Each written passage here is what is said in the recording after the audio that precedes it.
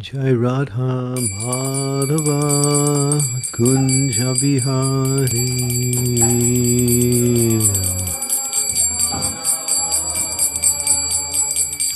Kunja Bihari Radha Madhava Kunja Bihari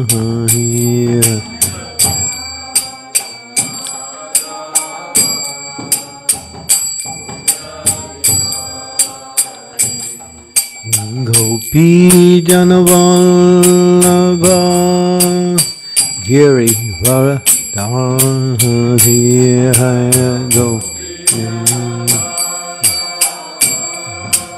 Giri Varadhari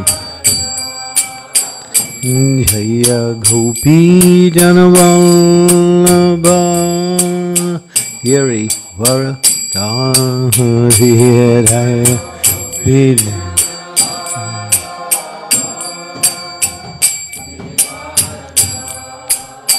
Jasodanandana Braja Janarhanjanaya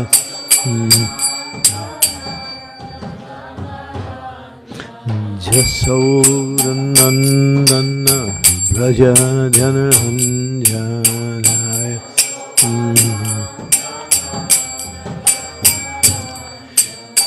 Jamuna Tira Havana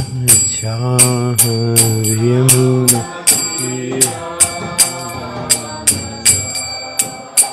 Jamuna Tira Havana Chari Jamuna Tira Jaya Radha Madhava Kunja Bihari Radha Madhava Jai Radha Madhava Kunja Bihari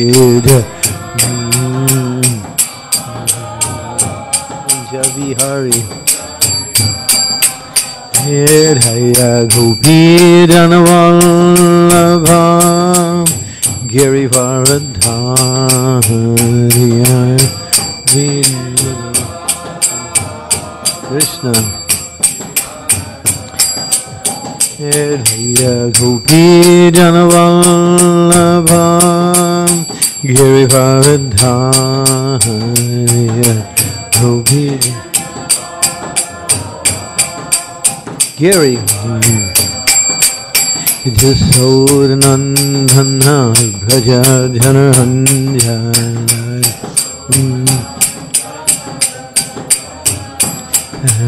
Yasodanandana Braja Janarhanjana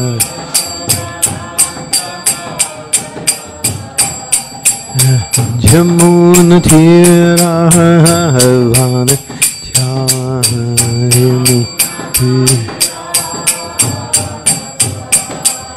Jamuna Tira Havana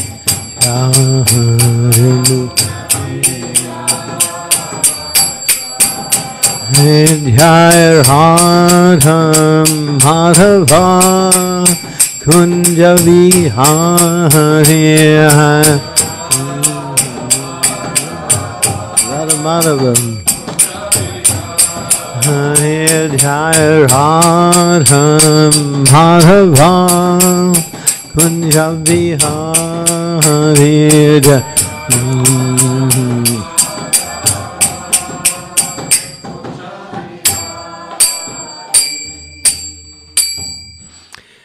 Srila Prabhupada ki jai. Hare Krishna Mahamantra ki jai. So we'll read from Srimad Bhagavad-gita, and this is verses 12 and 13. No, I'm sorry, 13 and 14. Before I do, I just want to mention tomorrow is a very, very special day. It's called Aksaya Tritiya. It's a day where they take the Bhu deities, or the Vigraha deities, out of the temple of Jagannath, and they take them on procession in a very glorious way, with many devotees doing kirtan and various types of ceremonies going on to Narendra Sarovara, which is a very holy place which Lord Chaitanya used to bathe regularly with his devotees, and mostly you find he performed water sports with his devotees. It's a very place where he used to frolic and just enjoyed the association with his devotees in a very playful way. That's a very big tank, and in the middle, not in the middle, but near the shore of the tank, almost in the middle, there's a little temple that's connected from the shore by a bridge. And they take the deities there, and then there's worship. And that goes on for 21 days. So during those 21 days, the Lord gets dressed in his different costumes in forms of these different pastimes. So he may be doing the rasa dance, he may be lifting Govardhan Hill, he may be killing Aghasur demon. And all this is done with great color, flowers, and very nice, amazing designs.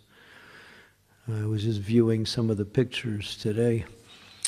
And so that goes on for 21 days, and then 21 days after that, and that's called Chandan Bhattira. And then there's Chandan, and there's another, and during that time, Chandan Yatra, and that's, the Lord is smeared with sandalwood pulp from top to bottom every day during these pastimes. And then after those 21 days and all the ceremonies and all the festivals that are held, then it's done 21 days inside the Jagannath temple for altogether 42 days. And then the Lord is worshipped in a more secluded way with his intimate, you might say, servants inside the Jagannath temple. So both of these aspects are centered around Chandan and this wonderful festival, because it mentions that when there's two different reasons for the origin of the festival. One is that Lord Jagannath appeared to Indrajumna Maharaj, or King Indrajumna, and told him to smear my body with sandalwood paste and various types of unguents, there's fragrance types of powders and scents. And then that was the origin of the actual. And then inside the temple was established by one king called Govinda Dev, his name was. And he was one of the kings of Puri that ruled for 9 years. So during these two aspects of the festival, there's great ceremonies going on. It's very colorful, very festive, and the Lord is worshipped in his leelas, all centered around Chandan. And of course, Jagannath Puri becomes crowded, especially during the external parts of that. So it's a very sweet and very intimate festival. So that starts tomorrow for 21 days, and it's mentioned on the calendar. You'll see it on all the Vaishnava calendars like that. And if you like, you can go deeper into the Leelas by doing a little research, and you'll find the stories and the festival ceremonies are also mentioned in detail, like that. Okay, I wanted to mention that because we shouldn't kind of just pass up tomorrow as another day. It's really a very special day. So we should at least remember that the Lord is being worshipped in these different ways. Okay, so we'll begin.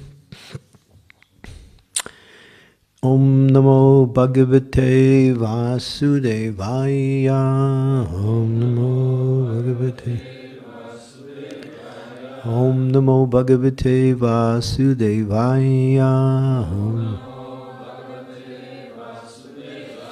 Om Namo Bhagavate Vasudevaya.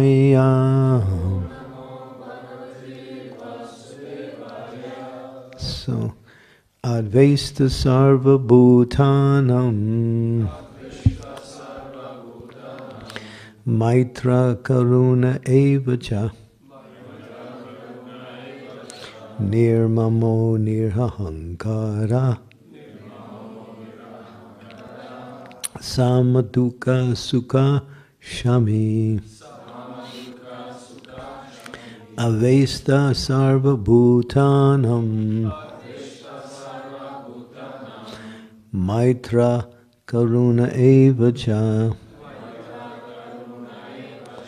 Nirmamo nirhahankara. Samaduka sukha shami. Alvesta sarvabhutanam. Maitre karuna evacha. Nirmamo nirhahankara. Samaduka sukha shami.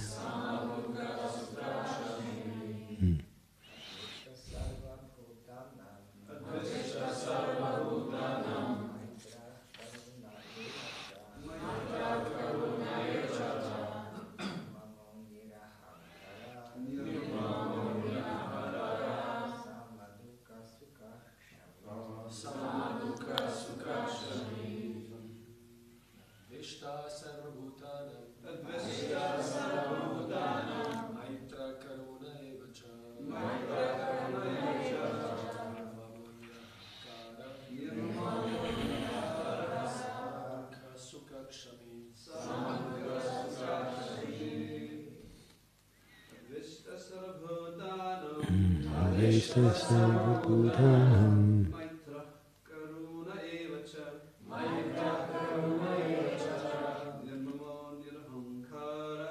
Nirmamo nirhahankara. Samaduka sukha shami. Ladies?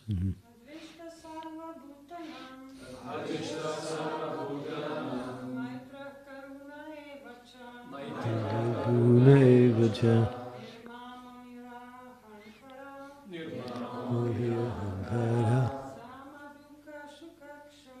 Samaduka sukha shami. Anyone else?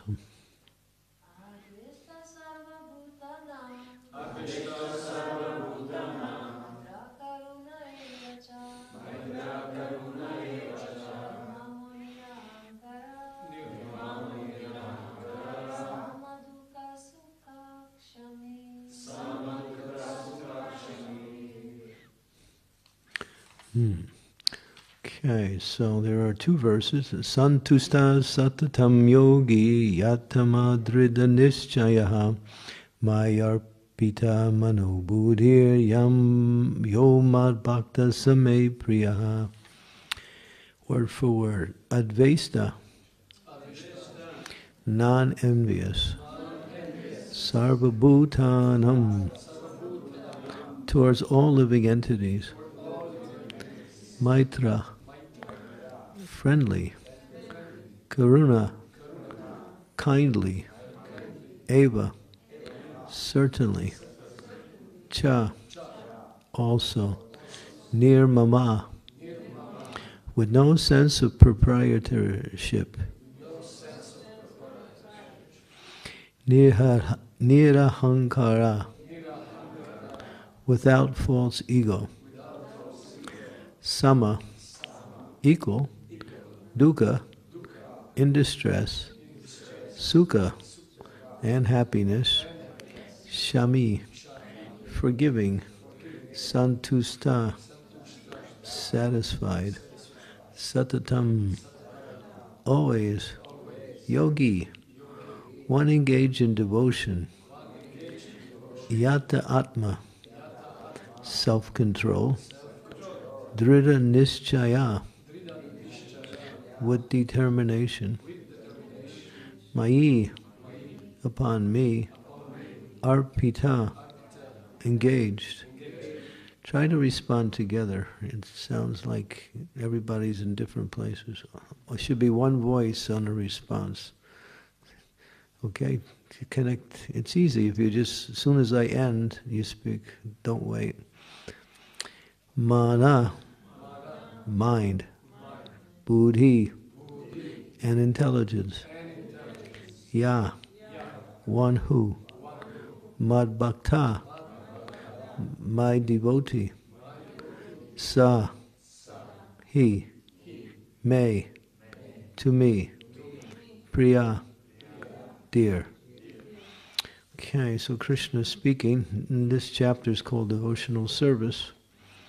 One who is not envious, but is a kind friend to all living entities, who does not think himself a proprietor, and is free from false ego, who is equal in both happiness and distress, who is tolerant, always satisfied, self-control, and engaged in devotional service with determination, his mind and intelligence fixed on me, such a devotee of mine is very dear to me.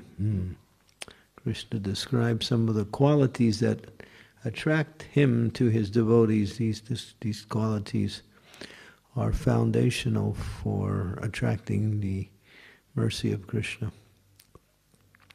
Purport: coming again to the point of pure devotional service, the Lord is describing the transcendental qualities of a pure devotee in these two verses. A pure devotee is never disturbed in any circumstances, nor is he envious of anyone, nor does a devotee become his enemy's enemy. He thinks, this person is acting as my enemy due to my own past misdeeds, so it's better to suffer than to protest. The Srimad Bhagavad-gita 10:14-8 it is stated, Tate nukampa shushamikshaman ho bhujana evatmikritam vipakam. Whenever a devotee is in distress or has fallen into difficulty, he thinks that it is the Lord's mercy upon him. He thinks, thanks to my past misdeeds, I should suffer far, far greater than I am suffering now. So it is by the mercy of the Supreme Lord that I am not getting all of the punishment I am due. I am just getting a little by the mercy of the Supreme Personality of Godhead. Therefore, he is always calm, quiet, and patient despite many distressful conditions. A devotee is always kind to everyone, even to his enemy. Nirmama means that a devotee does not attach much importance to the pains and troubles pertaining to the body, because he knows perfectly well that he is not the material body. He doesn't identify with the body, therefore he is free from the conception of false ego and is equipped with happiness and he is equipoised in happiness and distress. He is tolerant and is satisfied with whatever comes by the grace of the Supreme Lord. He does not endeavor much to achieve something with great difficulty, therefore he is always joyful. He is completely perfect mystic because he is fixed in the instructions received from the spiritual master, and because his senses are controlled, he is determined. He is not swayed by false arguments, because no one can lead him from the fixed determination of devotional service. He is fully conscious that Krishna is the eternal Lord, so that no one can disturb him. All of these qualifications enable him to fix his mind and intelligence entirely on the Supreme Lord. Such a standard of devotional service is undoubtedly very rare, but a devotee becomes situated in that stage by following the regulative principles of devotional service. Furthermore, the Lord says that such a devotee is very dear to him, for the Lord is always pleased with all his activities in full Krishna consciousness. Om Gyantimirandasya Gnana Salakaya Chaksu Unmilitam Yena Tasmai Shri Gurave Namaha Sri Chaitanya Manobhistam Staptitam Yena Bhutale Swayam Rupa Gadamayam Dadati Swam Padantikam Nama Om Vishnu Padaya Krishna Prastaya Bhutale Sri Bhakti Vedanta Swami Tinamni Namaste Saraswati Devi Gauravani Pracharine Nirvisesa Sunyavadi Paschatya Satarine Vanchakopa Tarubhischa Kripa Sindhu Bhevacha Patitanam Bhavanebhyo Vaishnavebhyo Namaho Namaha Shri Krishna Chaitanya Prabhu Nityananda Sri Advaita Gadadhar Sivasadi Gaur Bhaktivinoda Hare Krishna Krishna Krishna Hare Hare Hare Rama Rama Rama Hare Hare.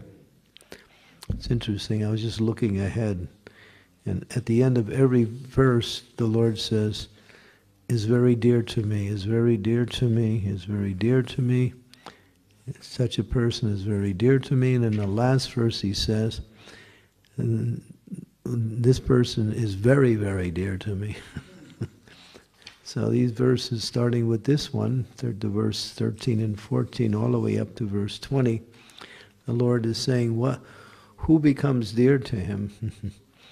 Of course, everyone is dear to the Lord because He is the Aham Bija Pada Pita. He is the seed-giving Father of all living beings. And so, for Him, everyone is dear to Him because everyone is His son or daughter.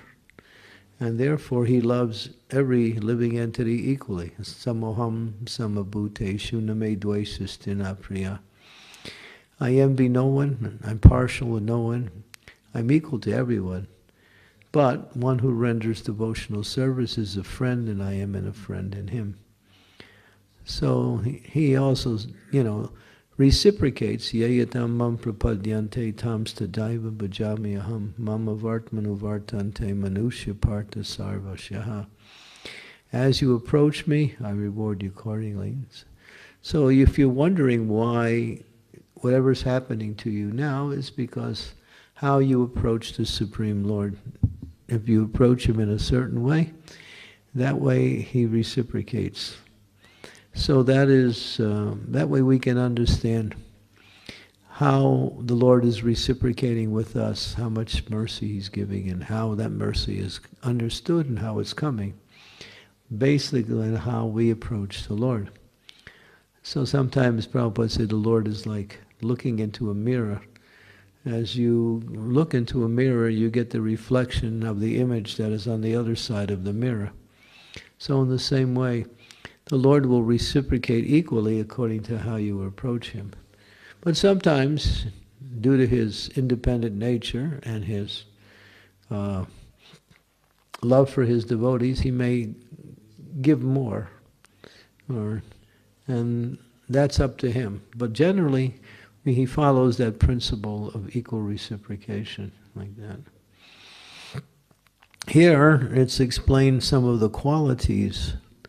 And one thing that Prabhupada wants to emphasize in the purport is that even if a devotee undergoes some distress in life, they don't blame anyone for their distress. Here he says that the enemy of the Lord, the enemy of a devotee is not the devotee's enemy. The devotee doesn't make another person his enemy, although that person may make that person, the devotee, an enemy. He's not his enemy's enemy. And as it says here, he thinks, oh, that person has become my enemy because I must have done something in the past to deserve what I'm getting. And then he quotes that famous verse from the Srimad Bhagavatam, Tate nukampa shushamikshamanam pujane vakritam vipakam vidvavu birvadadanam aste jivetiyo mukti padesha dayabak. It's a very powerful verse. Srila Prabhupada has put a lot of emphasis on that verse. It's spoken by Lord Brahma after Brahma was foiled when he stole the calves and cowherd boys. And then Krishna showed his supreme mystical power and bewildered Brahma. Brahma was thinking he could somehow out-trick Krishna. And now, being humbled by Krishna's power, he's offering beautiful prayers, and this is one of the prayers. And the prayer is that it's very simple. Prabhupada, he says to you, we say to the Lord, thanks to my past misdeeds, I should have suffered far greater than what I'm suffering now.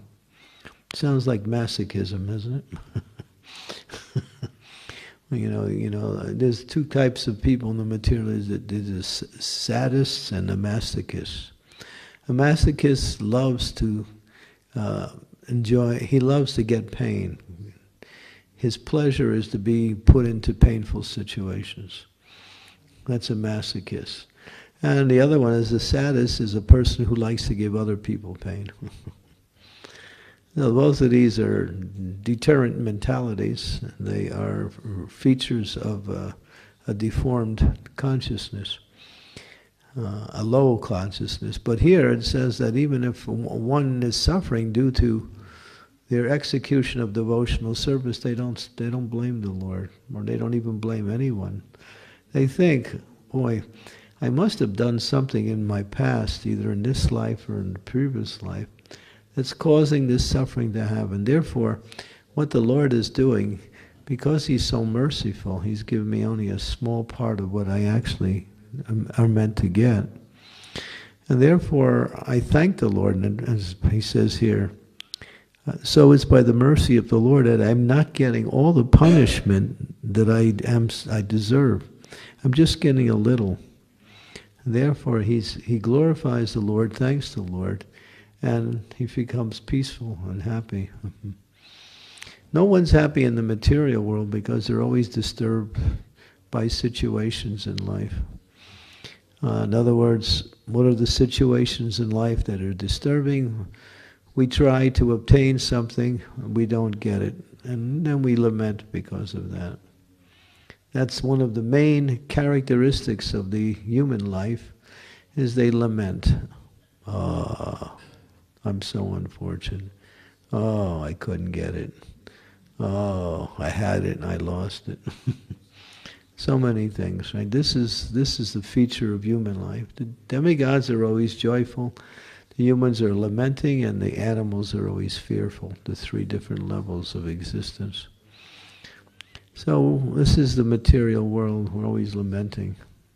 We want to get something, we don't get it. We hanker after it, and we get it, and we're happy. But then it doesn't give us the happy we want, and then we lament.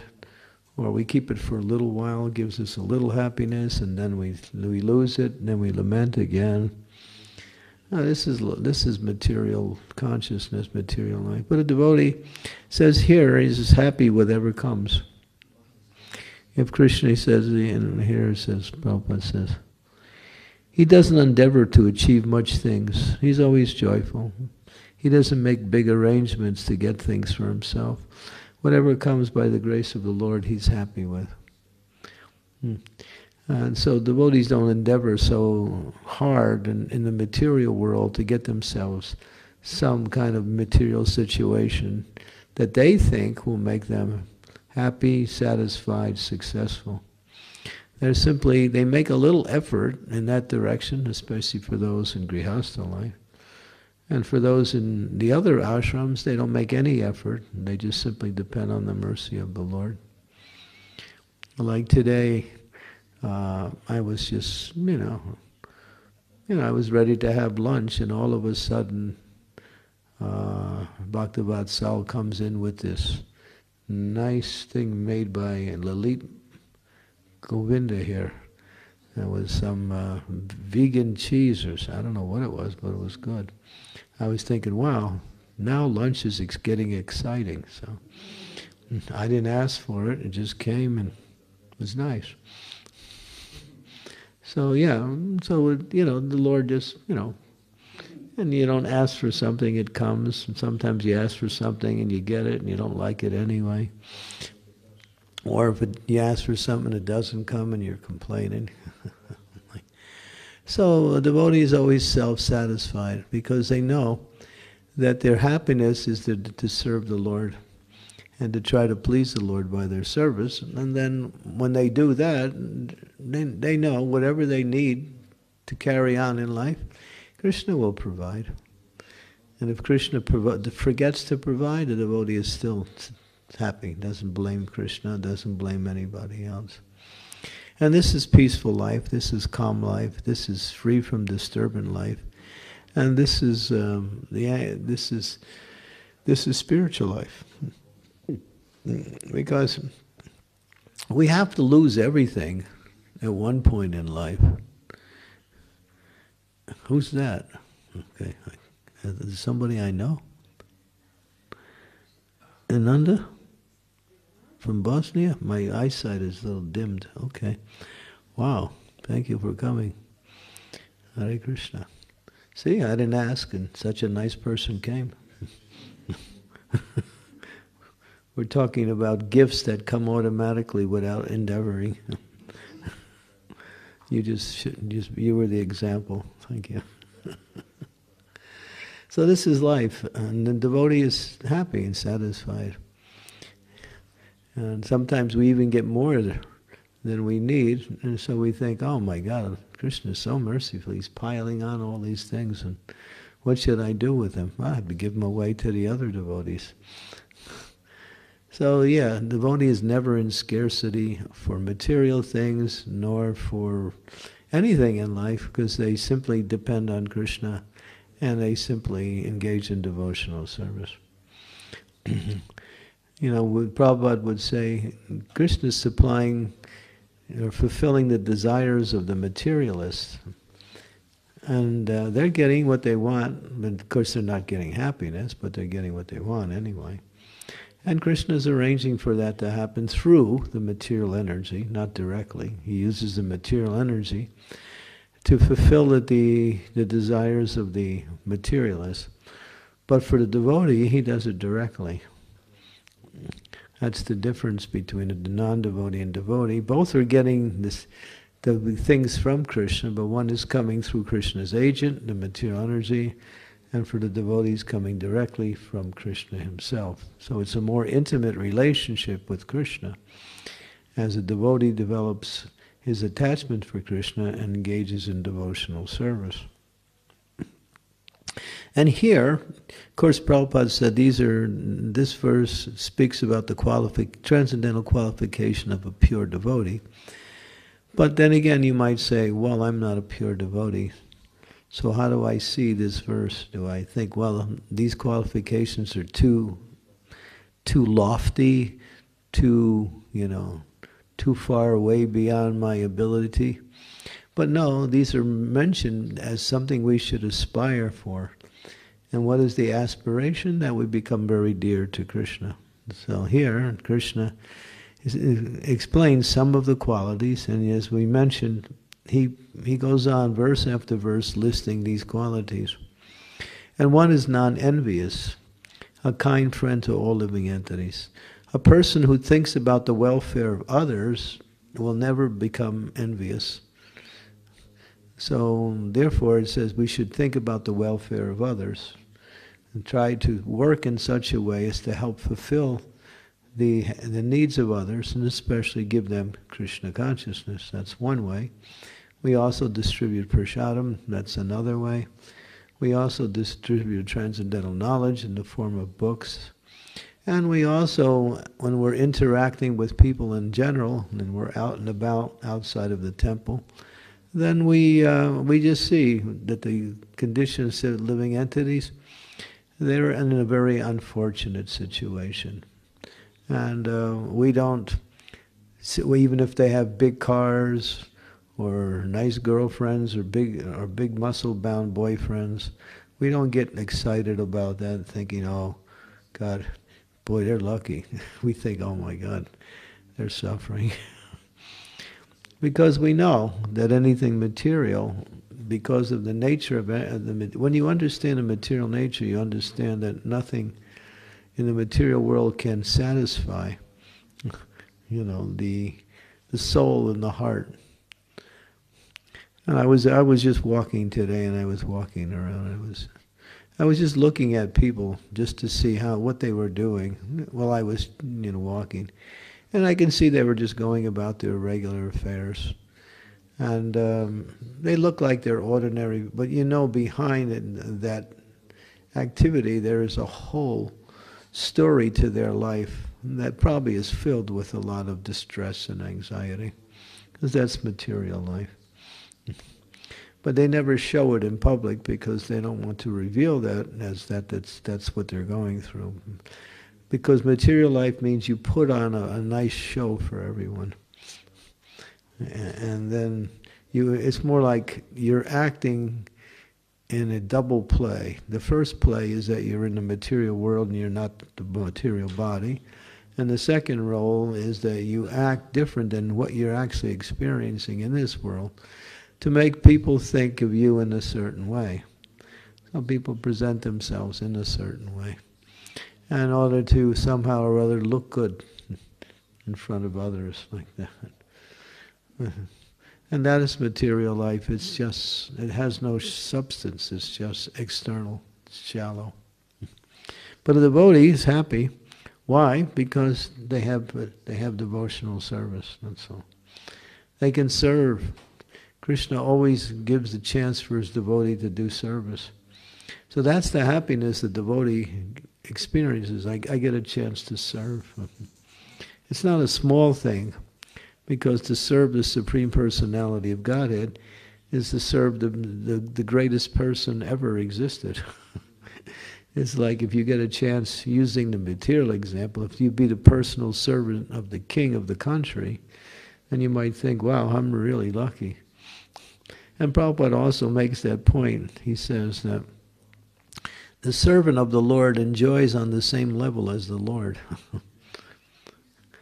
Why? Because he gets all of the benefits that the Lord gets, because the Lord shares everything with his servants. But being in that position to serve the Lord is the greatest opportunity. So for a devotee, devotional service is the most satisfying thing, because it elevates one, it brings one closer to Krishna, and it moves one ultimately to the point of going back home, back to Godhead, free from this miserable material existence.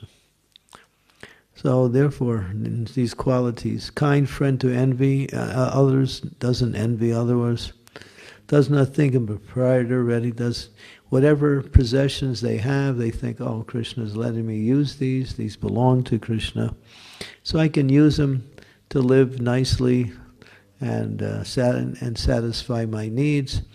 They belong to Krishna, Krishna is using it. And that's true, because we come into the world with nothing, and we leave with nothing.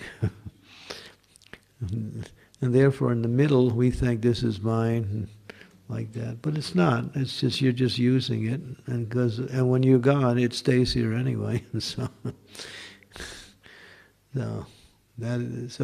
don't belong. Nothing belongs to us. Equal in happiness and distress. Well, that's a hard one.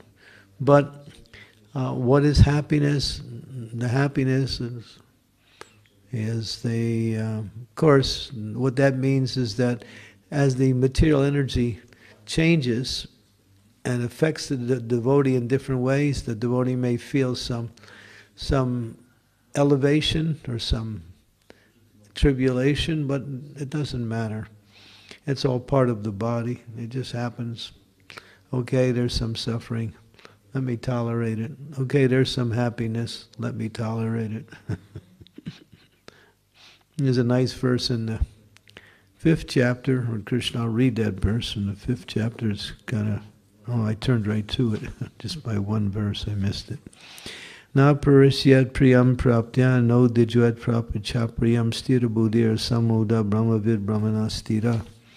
A person who neither rejoices upon achieving something pleasant, nor laments upon attaining something unpleasant. So, rejoicing, lamenting, who doesn't do either one, who is self-intelligent, not bewildered, knows the science of God, is already on the spiritual platform, transcendental platform. So that the first thing is meant to mention equal in happiness and distress. Mm-hmm. A devotee may be happy, but he understands it's Krishna's mercy, that's all. That I'm feeling this happiness. Well, he doesn't try to say, well, it's like, I remember in the old days of Krishna consciousness, the devotees used to think, well, this Krishna consciousness is so serious, so if I'm happy, that's not good. We should be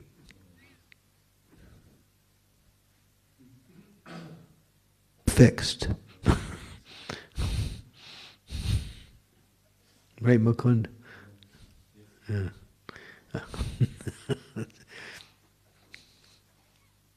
I'm serious. Don't try to make me happy. I'm not going to let you. So, I mean, we were like that in the old days. We were thinking, some devotees, not everybody, were thinking that to be happy it's contra. Prabhupada, they brought that to Prabhupada. Prabhupada said, if you're not happy, you're in Maya. That's what Prabhupada said. So, here's the contrary. Who is tolerant? Okay. Tolerance is one of the most important qualities for a devotional life, because if you're not tolerant, you can't live, you can't continue in devotional service, you can't even live in the material world unless you're tolerant. Tolerance is a quality that applies to both the materialists and to the spiritualists. It's one of the most important qualities, learning to be tolerant. I'm just mentioning these because of time. We don't have much time, so I'm just going to mention. Always satisfied, self-controlled, engaged in devotional service with determination. What does that mean? That no matter what's happening, I'm going to stay fixed in my service. In other words, they're not swayed by what goes on around them. They don't lose their focus in devotional service. They stay fixed. Now that's hard, because unless you're free from material desires, it's hard to become determined, because our material desires will interfere with our determination. So the more you free yourself from material desires in devotional service, then the more you can become determined. So that determination is fortified by freedom from material desires. His mind and intelligence fixed on me, always thinking of me. Krishna says such a devotee, after listing all of these qualities and characteristics, is very dear to me. Okay, so you get a little idea of what pleases Krishna from these verses here. Okay, any questions, comments?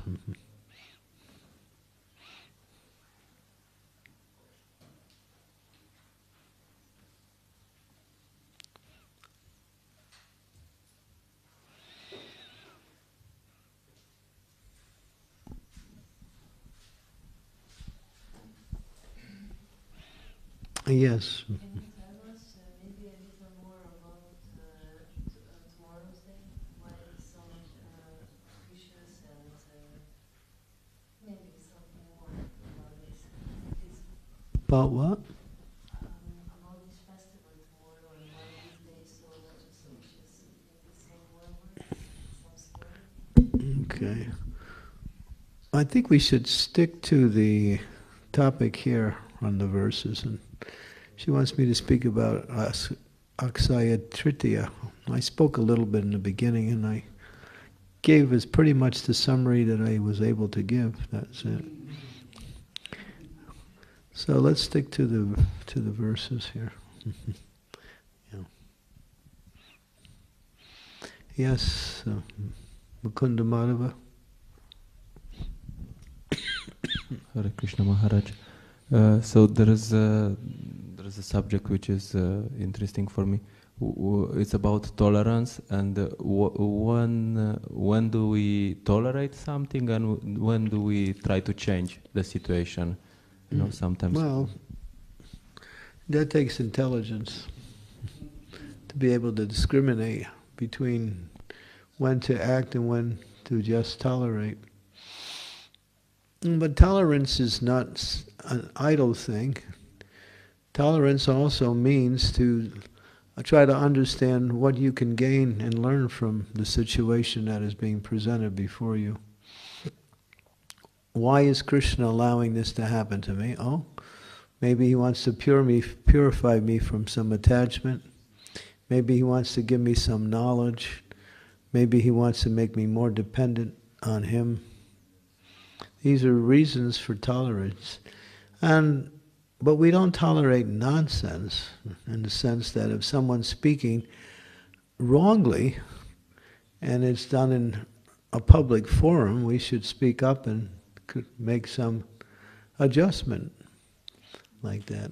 Somebody's presenting something that is not Krishna conscious or not according to scripture, we don't tolerate that. Or if someone is abusing someone else, we don't tolerate that if we're there. So a devotee never tolerates another person being abused like that. We speak up or actually do something. Mm-hmm. So yeah.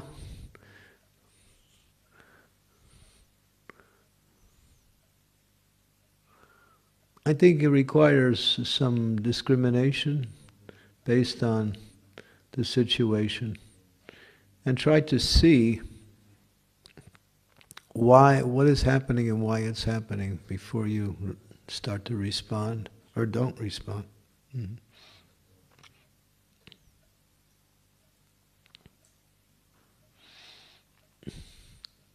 Because every situation may present itself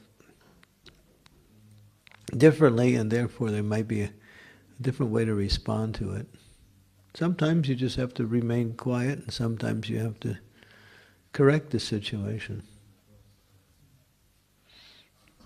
But it's not about defending our false ego. That's the point we should avoid.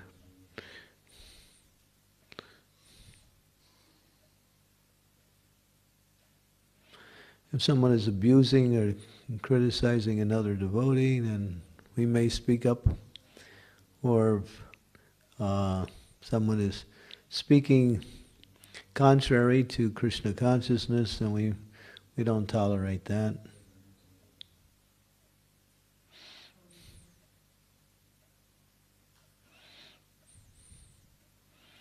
These are examples. Someone says something about us, we might just tolerate it and go on, you know.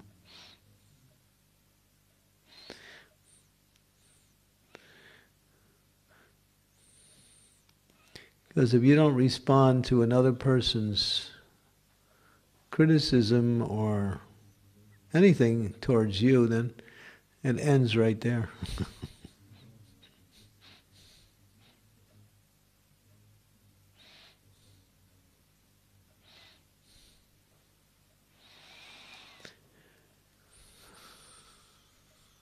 Okay? And we can speak a lot of tolerance is a very... And there's two kinds of tolerance. The one we mentioned here, Prabhupada speaks that. Tatenu kampashu shamikshamano. That Krishna, you put me into this difficult situation, but I can see it's your arrangement to purify me from some material attachment. I should have deserved much more suffering than I'm getting, but by your mercy, you only give me a small portion of that. That's one kind of tolerance. The other kind of tolerance is Marta Sparsas Tukunteya Sitnosa Sukadukada.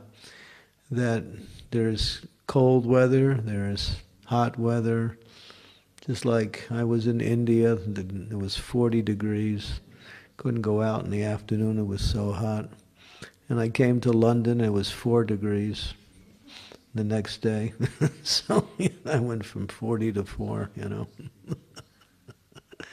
I'm thinking, maybe I should be back in India. But you know, you have to tolerate it, what can you do?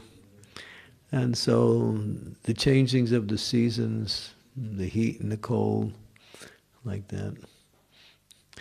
The tolerance that comes by way of material energy. You get sick, you have to somehow tolerate it and try to get well at the same time. These are all examples of tolerances that are inflicted upon us simply by material nature.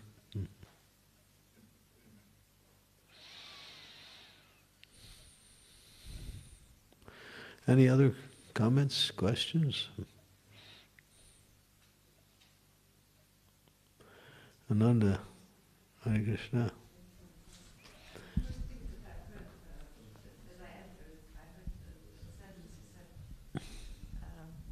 How Krishna fulfills desires of everybody, including people who are not conscious of him, but they are still not happy, although Krishna fulfills desires. But I was thinking, but they desire to be happy. Actually, everybody wants to be happy, in this world. So they want to be happy. So how come they're not if Krishna fulfills their desires? How come they're? They are not if Krishna fulfills their desires. Because you said, although Krishna fulfills desires, people are miserable in this world. Because we're a spirit soul, and the material desires are pertaining to the body. We're not the body. Therefore, if you're hungry and you eat and you get some satisfaction, you may experience a little bit of happiness.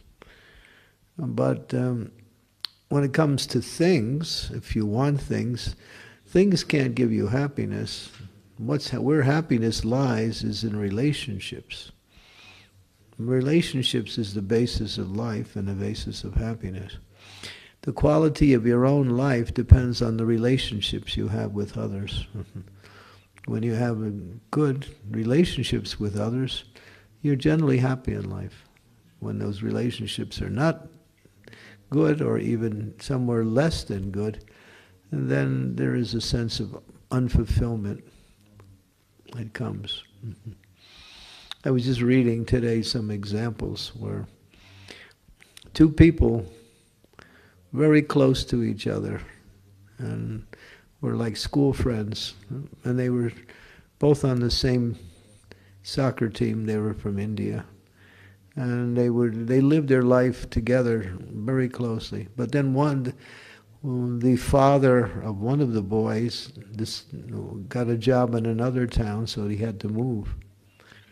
So he moved, and that other boy he lost his friend. Now they were a distance apart, and he was unhappy because of that. And what did he do? He simply took to finding happiness in other things and eating a lot. So he just kept eating and eating and eating to somehow bury his sorrow in this false sense of happiness. Well, people do that. And there was another example of two girls that were close together and they got separated, and the other one, she took the drugs. And then when they met each other after 2 years being apart, it was very emotional. And she explained, after I lost your association, I just went for drugs, So yeah, relationships are the fulfilling principle of life. And when you have the basis of that relationship is Krishna. So when you have a relationship with Krishna, then you can easily develop relationships with others, that they become more natural. You can try to develop relationships with others without Krishna, but then again, because Krishna is not there, the qualities of that relationships are more based on what can I get from that relationship. It's not so much a giving, but a getting. So then that makes the relationship, what we say, based on situations, and when the situations are no longer there, the relationship can also fall apart, and will fall apart. Keep Krishna in the center, and then you build your relationships around that, because Krishna is in the hearts of all living entities. He's the basic principle of life, and when we develop our relationship with Krishna, then because he is the mula, or the center, then everything is connected with him, and then therefore it becomes more natural and easy and joyful as we develop relationships with others, because Krishna is in the center. Thank you very much, Maharaja. Yeah. And we highly recommend that for married life. If you keep Krishna in the center in the case of married life, then you can always work through the difficulties that come by way of relationships and move forward in those relationships. But without Krishna in the center, without religious principles being the foundation for the relationship, and then it becomes, you have to make me happy, and I have to make you happy, and you can't always make another person happy all the time. It's not possible. It's just not possible. Don't get into the idea that you can make somebody happy all the time. It's just not possible. You're smiling. Yes, it's true. It's just the way life is, But with Krishna in the center, then there is a principle that we both connect to through Krishna. And not that we connect.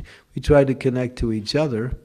Without connecting to Krishna, there is a break in that connection because Krishna is the connecting force.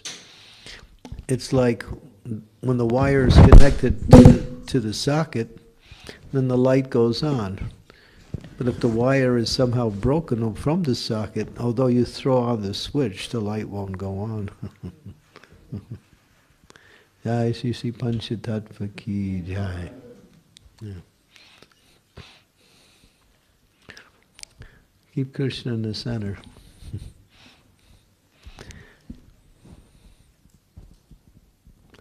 Okay, thank you very much. Srimad Bhagavad-gita Ki Jai.